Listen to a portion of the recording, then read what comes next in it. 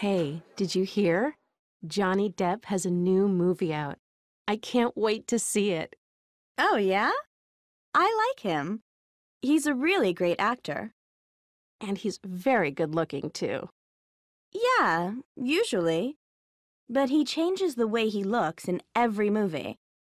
In one movie, he'll have short hair and glasses, and in the next, he'll have long hair and a mustache. Oh, like in Pirates of the Caribbean. He had really long hair and a little pirate beard and mustache. I loved that movie. Yeah, I'd definitely like to see that again. What about that one where he plays a writer? Oh, what was the title? His hair was lighter, not exactly blonde. It was kind of straight, and he had glasses. What was it? Oh, yeah, Secret Window. That's it. Oh, that was so scary. But I loved it. Really? Actually, I didn't think the movie was very good. I thought it was really good. He can look pretty strange in some movies, too. Oh, I know. What's that movie where he had straight hair, not real short, but not very long? Oh, yeah, that was Charlie and the Chocolate Factory. He had no beard or mustache, and his face was almost white. He looked so thin.